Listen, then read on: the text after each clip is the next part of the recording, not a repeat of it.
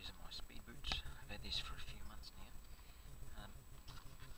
One thing that's happened on both sides of the boots, little air vents, there's a should be a little plastic insert that sits in there so this thing moves backwards and forwards and opens and closes the air vents.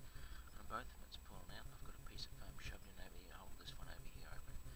I didn't have a piece of foam on this one, but looks like it's pulling out. Something else I've noticed, I'm not sure how I've done this, but at the back of the boot here, this plastic is starting to fall apart, and if you grab the top of the boot and bend it backwards, this bit catches on here and chopped the thing up. I don't know, must have overextended my foot or something, I'm not sure, but other than that, this is